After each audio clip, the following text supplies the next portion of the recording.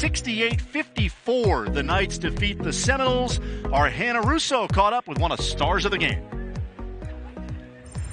I'm here with Jayhlon Young. Jayhlon, you recently transferred from a junior college, making your first Division I debut on Monday night. How have you settled into your role on this team? Honestly, it's been getting comfortable. Because honestly, I came in a little timid. I didn't know what role I was going to be in. But honestly, now after the time I done figured out my role, it's became way easier. And I'm able to just play. Yeah, offensive rebounds look to be the name of the game tonight. How did that make up the difference between the win or the loss? That's a major part. Because honestly, they crash hard. Big Dirk, Taylor, C.J. Walker, Suggs, IT, get a second chance points. Yeah, awesome. Congratulations and thank you. Thank you. Austin Lyon back with Mike O'Donnell. Jayhlon Young had 15 in the first half tonight. He finishes with 17. Was really, really good in the first half of staying in attack mode.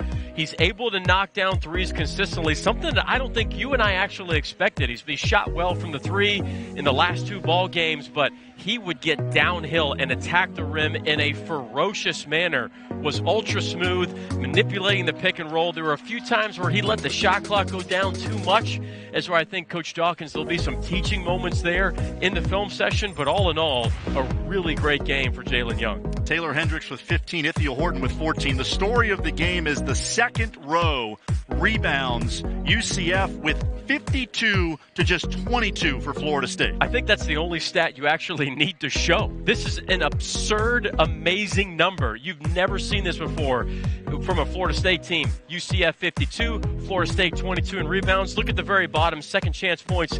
22 second chance points for UCF, 0 for Florida State. UCF had 24 offensive rebounds. If there was ever a stat to line up what your energy level is, it's rebounding.